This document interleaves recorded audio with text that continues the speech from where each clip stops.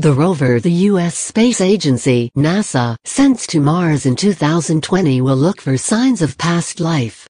It will carry a suite of instruments that will attempt to detect the traces left in rocks by ancient biology.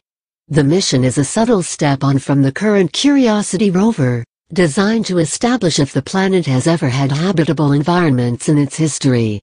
But the 2020 mission will still not be an explicit hunt for present-day life on Mars. The science definition team commissioned by NASA to scope the new rover says such a search would be extremely difficult given what we know about the harsh surface conditions on the planet, and the state of current technologies. An extant life detection mission looking for microbes would have very low probability of success, the group concluded.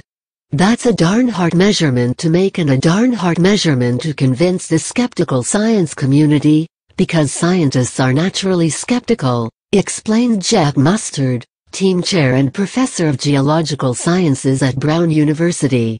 The science definition team wrestled with this question, but the feeling was, on the basis of the evidence we have today, the most logical steps forward were to look for the ancient forms of life that would be preserved within the rock record.